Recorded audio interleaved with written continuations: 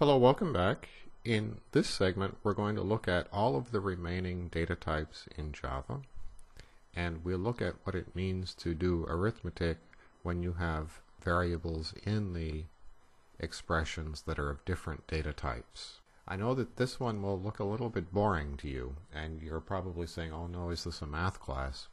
But it's a good place to start. Get comfortable with all of the details of the primitive parts, and then we'll get on to some problem solving and some more interesting stuff. Really, I promise. Okay, so in the previous segment, we looked at two data types, int and double. And these are the most common data types for numeric variables in Java. If you're not using int and double to store your numbers, you're expected to have some reason why not. So there are 6 more primitive data types, so 8 altogether. And you need to know all of them and what range of values they can hold. And you also need to know when you write numbers in your program, or you write some constant values in your program, like the number 10, this is called a literal, or a literal constant. And the literal constants also have data types. I'm introducing here the concept that Java is a strongly typed language. So every variable has a data type, the literal constants have a data type, and the operators have data types. It's obvious that the variables have data types because you have to use the name of a data type to declare one. But it's not so obvious that the literal constants and the operators also have data types. And this is a key point. Operators only work on like type operands. So if you have an int plus an int, then you're okay. You have 2 like type operands. If you have an int plus a double, then you have a mixed type expression, and something has to happen before the plus sign will work. They have to be on the same data type operands. Okay, there's a lot of data on this screen, so this is going to be one of your reference points, this slide. So on the left-hand column, we have the 8 primitive data types in Java. I've drawn some bold lines in the middle. So the first 4 data types are all integer data types: byte, short, int, and long. And why do we need 4 different data types to store integer values? It's because each of these are different sizes. So byte, for example, is the smallest data type in Java. It takes 1 byte of space, and that means that since it has only 8 bits where it can store numbers, then the numbers can't be very large. So the range of values that you can put in a byte are minus 128 to positive 127. And then the the integer data types then get larger by doubling in size. So we have a 2-byte data type, a 4-byte, and an 8-byte data type. And the range of values, I started to express them in powers of 2 because this is the way that people usually remember them. So if you have 2 bytes of space, for example, in a short, then you can represent values that are in the range of minus 2 to the power of 15 to positive 2 to the power of 15 minus 1. And if you multiply that out, it's 32,768 on the negative side, up to 32,767 on the positive side. So you don't need to remember the exact decimal values, but you have to be able to calculate them. So knowing that a short takes 2 bytes of space, you have 16 bits in 2 bytes. One of the bits is used to represent whether the number is positive or negative. So you have 15 data bits that can be used to represent a number.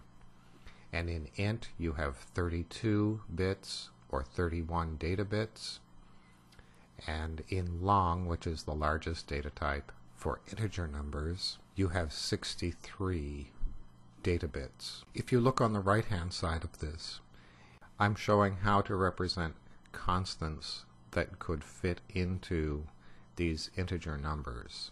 So if you have a number that will fit into a byte, you can just assign it to a byte.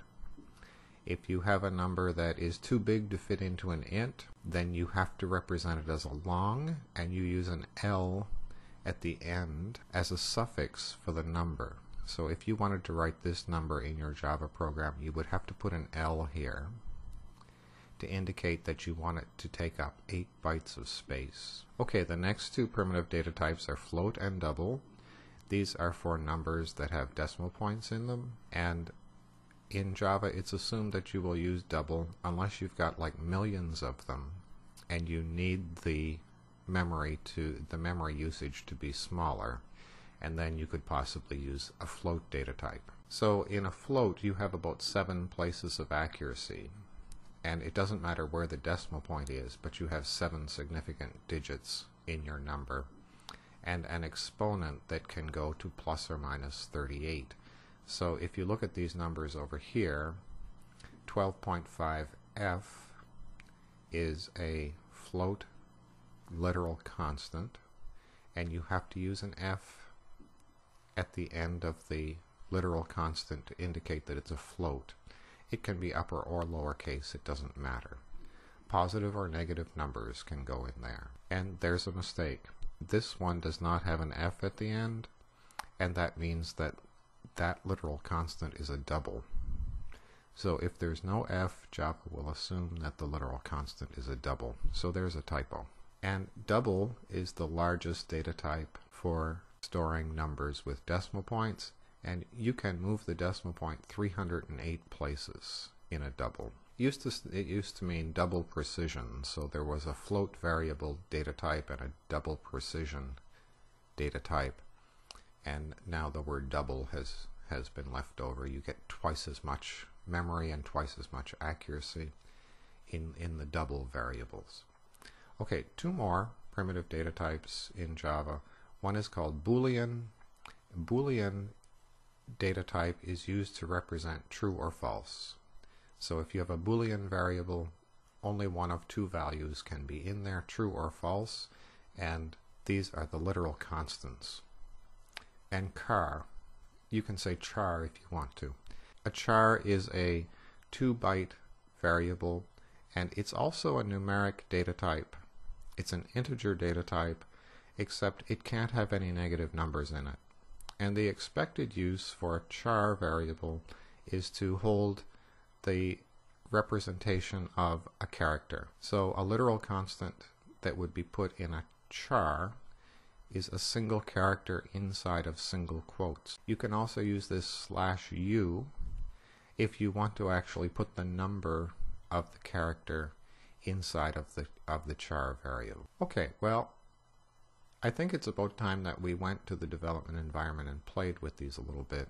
If you declare one of these for each of the data types, so let's make a byte, a short, an int, and a long, and I refuse to make a variable called lowercase l because it looks like a 1 and it just confuses people. So I'm going to call it al, a long, and here's a float, and here's a double, here's a boolean, and here's a char. There are the 8 primitive data types with 1 variable of each of the primitive data types declared. Now I'm breaking the rule about variable names being correctly spelled English words. When we get to the place where we have problems that we're solving, actual programs that solve problems, then we won't have variables called b and s and so on. Okay, the literal constant 127, its data type is int, but it will fit in a byte. What would happen if I tried to put in 128? It immediately doesn't compile. The compiler can tell that the value 128 does not fit in a byte, and it won't allow you to use a literal constant that won't fit there. So the range of values, you can kind of experiment with it. Negative 128 will fit, but positive 128 will not fit. So there's the range up to 127. The same is true with short variables. If you try to put something in there that will not fit, it will complain about it. And I think that the range is 32,000 and something. So that one probably will not fit either, but that one will. Okay, so I don't have those memorized, the larger data types, exactly what the number is, but I know that if it's a short, it will hold up to 2 to the power of 15 minus 1 is the largest value, and if I need to know what that is, I could go and figure it out. So an int, notice that there are no commas in any of these literal constants that we're assigning to the variables. If you put a comma in there, it will not compile. If you write an integer constant that will not fit in an int in 4 bytes of space, then you need to add this constant L. I use a capital L because if you use a lowercase l, it looks very much like a 1, doesn't it? And you'll drive people crazy. So let's use a capital L as the suffix for our long literal constants. And now let's add a literal constant for a float. And this is one that surprises people. If you try to put 12.5 in a float variable, it doesn't work. We have to put an F there to indicate that this is a 4-byte value, and we can put it in of the float variable F, which has 4 bytes of space. Any number with a decimal point in it that does not have an F at the end is a double. There is a suffix D in Java, uppercase or lowercase d, but no one uses it because if you don't put it there, you have the same thing. So here's a Boolean variable called bool, and there's a literal constant true. You can put the value true inside of a Boolean variable, and only true or false. Okay, let's go back to the slides. I think it's important that you do some practicing in Eclipse and let it help you with the red squigglies and so on, so that you're really learning what the machine will accept, as opposed to doing it on paper or something like that when you might be making mistakes and there's no machine to help you. If you're looking at all these little light bulbs over here on the side, these are not errors, they're warnings. They're telling us that we've declared these variables but we haven't used them for anything. And that's helpful if you want to clean up your programs and get rid of the stuff that you've accidentally left in but didn't use for anything. But they're not helpful or harmful to us right now. Okay, let's talk a little bit about mixed type expressions, and you'll start to get the idea of why it's important that you know the order of the data types. So in the previous segment we talked about the difference between integer division and double division. So we were working with int and double, and remember that 10 divided by 3 is different from 10.0 divided by 3.0. So the operator has a data type. The divide in the first one has an int data type, and the divide in the second one has a double data type, and that means that the result of the division is also going to be different. So 10 divided by 3 in int is 3, and 10.0 divided by 3.0 is this 3.3 repeating number. So in a mixed type expression, suppose we had a double divided by an int. What would happen? The operator will only work on like data types. So which would the compiler choose? Would it choose to do it in int or double if we had one of each? Well, Java decides to promote. And how do you know which one would be promoted to what? If you have byte short, int, long, float, and double, if you had an int and a double, the int will get promoted to a double, and the operator would be double. Okay, so you have to know the order of these 6 data types so that you'll know when you look at an expression what will get promoted to what. There's no choice but to memorize this. So one of my students made up this beef stew is like food and drink to help you remember the order B, S, I, L, F, D. Memorize those now. Take a piece of paper and write down the 6 numeric data types in order, and then look at the screen again and see how many you got right, and keep doing that until you can write down those 6 data types in order. There isn't any way around it. You just have to know that. Okay, let's start looking at statements that use more than one data type. And we have to also be concerned with the data type of the operator when the operands are not the same. So these are all related issues. So in this code I've declared some variables of type int and type double, and Now I've written our first mixed type expression. An int is assigned to a double.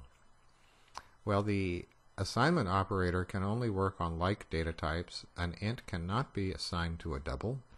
So what happens is the variable value 10 is promoted to 10.0, and this is stored in a temporary location, and then 10.0 is assigned to double result. Notice that the value in A never becomes 10.0. A is an int, and it won't ever have a decimal point. So the promotion happens in a temporary location just for the purpose of evaluating this statement. Now look at this next one. We have a double, D1, which has 4.5, being assigned to an int. What would happen there, if Java would allow that to happen, the 0.5 would be lost. Java is strictly typed. That means that you don't lose, well, one of the things that means is that you don't ever lose data unintentionally. And this one will not compile. So let's look at some statements that have arithmetic operators in them. We have result gets A divided by B. This is the easiest possible case. These are all integer or int variables. So we have 10 divided by 3, which is 3, and 3 is in the variable result. Now this is also easy. We have a double divided by a double, and the result is a double. And now we have one that has a mixed type expression. This has to evaluate to, we have a double divided by an int. One of them has to be promoted to the other, and since you have memorized the order, you know that int is smaller than double, so int would be promoted to double. 3 would become 3.0 for the purpose of doing this division. So we have 4.5 divided by 3.0, and the result of that division is a double, which will fit in a double. So this one will compile. I'm going into Eclipse now, and I commented out these previous ones so that our variable names wouldn't be duplicated. And this is the interesting part. This very simple assignment statement, and the error message is cannot convert double to int. So all of the rest of these are valid expressions because the value in B can be promoted to a double, and then the operator here has a double data type, the operator here has an int data type, and those are different operators, even though they are the same symbol. I'll comment this one out so that our program will still be in a state where it can run. Okay, let's work with these a little bit more. This is the same case that we had before. It's just spelled out a little more. We have an int divided by a double. It doesn't matter which side, which operand is the one that needs to be promoted. We're going to promote the smaller to the larger. So int is promoted to the double 10.0 and stored in a temporary location, and then we have a double divided by a double, resulting in a double, which can be assigned to this double variable. So Java will decide the type of the operator at the time the operator is evaluated. So this looks like a mixed type expression. We have a double on this side, and then we have an int divided by an int. So what is the data type of the divide in this case? It is in int. So it's decided at the time that operator is evaluated what is the data type of its operands. So we have an int divided by an int. The result is 3 of 10 divided by 3. And then for the assignment operator, the 3 is promoted to 3.0, and the assignment is done in double. Here we have the same variables, and we have another expression, and the question here is, what is the data type of the addition? If you look at a plus b, and you notice that a and b are both ints, your first answer might be that the data type of the addition is int, but it isn't. The type is determined at the time the operator is to execute, so the division happens first. We have an int divided by a double, which can't happen. We have to promote the int to a double. So this is a double division. The resultant data type is double. And then we have an int plus a double, which can't happen. So the int is promoted to a double, and the addition is also done in double. The result is a double, and the assignment is done in double. So you need to know the order of operation. If you have a float plus a double plus an int, what will be the resulting data type? Okay, now we're going to talk about typecasting. Java will promote the operands, or upcast, whenever it's possible. So if you have an int divided by a double, the int gets promoted to a double. Java will not demote or downcast implicitly. So if you have a double assigned to an int, we have a compiler error. But suppose we want the integer part of that variable stored in the int variable. You can do this explicitly in your code. So you can say, I really do want the integer part of that, the int part of that, assigned to this variable. So this is the cast operator. You put a data type inside of parentheses. It looks kind of like a declaration, but it isn't at all. For the purpose of evaluating this statement, the value that's in this variable is downcast to an int, and the result of that is assigned to the int variable. And a downcast is always a truncation. It's never a rounding. So if double variable had 1.9, the int part of that is 1. We already looked at this compiler error where we had a double literal constant assigned to a float, and it won't fit. Remember this one? We have a double assigned to an int, and if we want to, if we accept that the decimal point and everything after it is to be lost, we can downcast this so that we have an int assigned to an int. You can also, if you want to, although I don't know why you would, remember this one that will not compile because we have a double assigned to a float, and our answer was to change it to a float by adding the suffix f. If you want to, you could downcast that to a float. So this looks kind of funny, but it indicates that you can change the data type of a literal constant, or you can change the data type of a variable for the purpose of evaluating an expression. Java will not downcast for you. If you want data to be lost, you have to use a cast operator to downcast your variables. Now, almost never have to upcast in Java, but in a few cases you do. So remember this one where we had 10 divided by 3. If we want that operation to happen in double, we really do want 10 divided by 3 to be 3.333.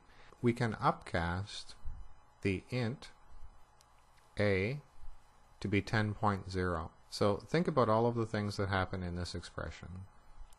We have an upcast of a, that happens first. The cast operator has a higher precedence than the arithmetic operators.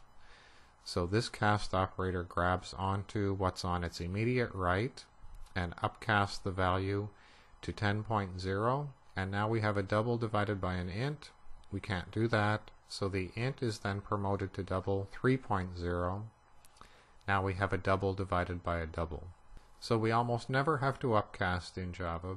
The division operator is one place where sometimes you do need to. These arithmetic expressions can get complicated, and you have to be able to decipher them, including the cast operators and understanding the data types. So let's look at this big expression here. Well, this is the expression, and the whole thing ending in the semicolon is the statement. Okay, so what happens first?